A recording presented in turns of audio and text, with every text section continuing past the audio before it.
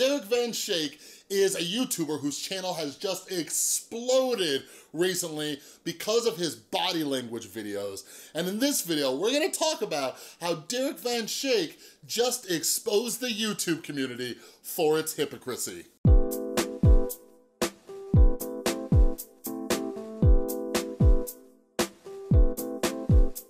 What is up, everybody? This is Chris from The Rewired Soul, where we talk about the problem, but focus on the solution. And if you're new to my channel, I talk about all sorts of stuff, but mainly what I try to do is see what we can pull from different topics in the YouTube community or pop culture, and see what lessons we can learn from them to improve our mental and emotional well-being.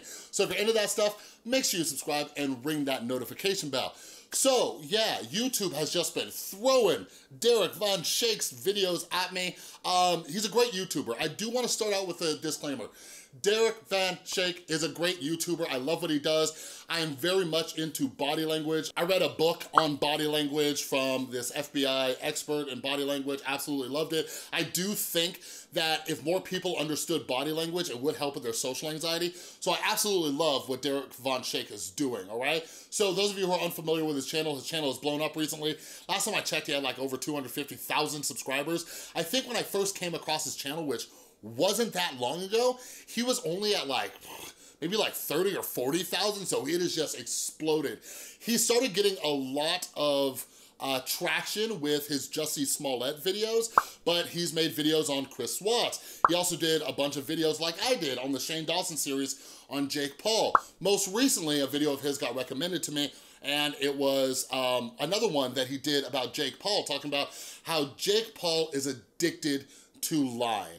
All right, so in this video, I'm gonna reopen the wound a little bit, and all of you people who have stuck around with me this long, you're like, oh my God, Chris, don't reopen the wound.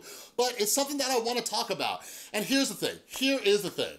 Like, people are gonna dislike this video, and that's cool. People are already disliking the videos. I've lost tons of subscribers. Like, it's cool. I'm gonna talk about the things that I wanna talk about, but I am just always fascinated with human behavior, the way we think, the way we act, and how so many of us do not see the similarities between things, and it blows my mind. Like, something I've always been trying to do with all of you is showing you the similarities you could take from YouTubers and what they're going through into your own life and try to use those as lessons, right? And formerly, I was talking all mental health all the time, and I've kind of rebranded a little bit where mental health is still very much a part of my channel, but I'm doing more commentary videos and everything like that. But here's some commentary.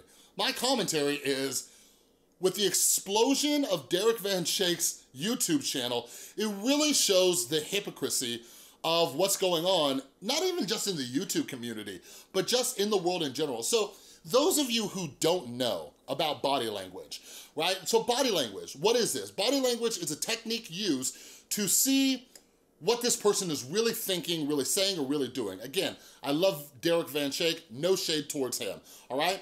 And I hope I'm saying his name right.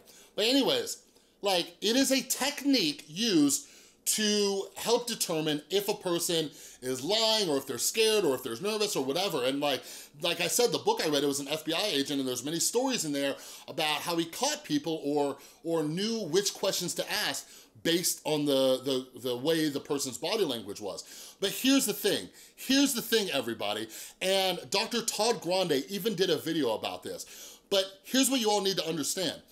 Body language reading is a pseudoscience, okay? It is a pseudoscience. For those of you who don't know what a pseudoscience is, it is not an exact science, okay? That's why I refer to it as body language reading as a technique, okay? But it is not an exact science, which means is that it is not evidence-based.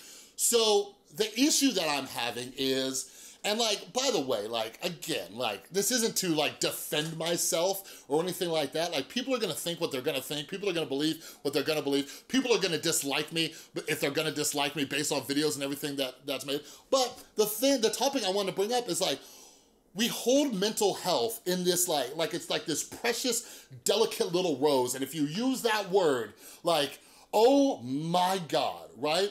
But like I'm just blown away by the hypocrisy. Like, Derek Van Schaik, in his videos, using a pseudoscience, is claiming that he can determine if a person is lying based on videos of that person.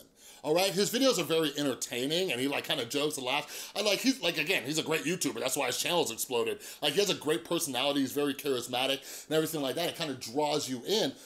But he is like calling people liars based on a pseudoscience. Then on the other hand, you have a channel like mine where I have used clips of people saying their diagnosis, and then I repeated what they said after showing their clip, and then further explained that diagnosis as based on science and research from people a hell of a lot smarter than me, and that is taboo. So one thing that I talked about with Dr. Todd Grande in a video I made with him not that long ago was, he was like, I think the line gets crossed when you're assuming someone's thoughts and their intentions, right?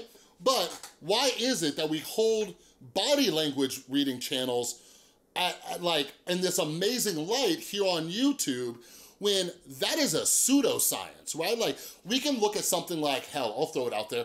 We can look at something like borderline personality disorder. Based on the symptoms, based on years of research and studies, we can say, oh, a person has this diagnosis. Here are common characteristics of somebody with borderline personality disorder based on research and studies and science. You are not going to find the same amount of research when it comes to body language. So why is it okay to say, based on body language, we can say that that person is lying, calling that person a liar, but over here, we can't talk about what somebody vocalized. Again, we're holding mental health in this very precious state.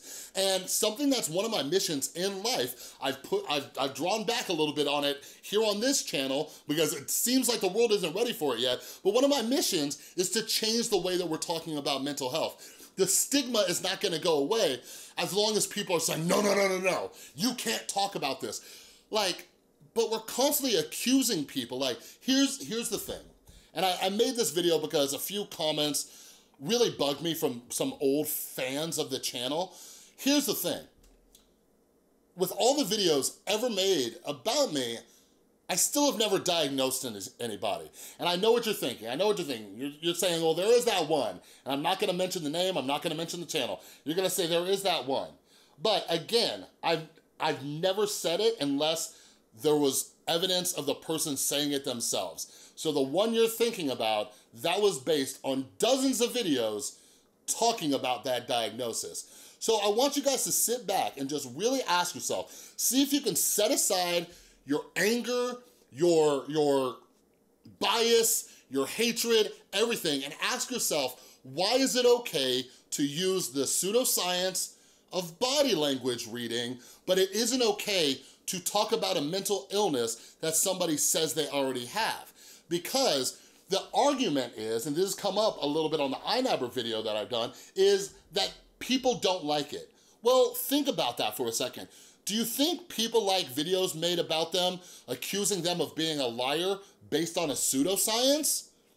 They probably don't, right? So something I was talking about in my iNabber video is that there's all these blurred lines for the commentary community.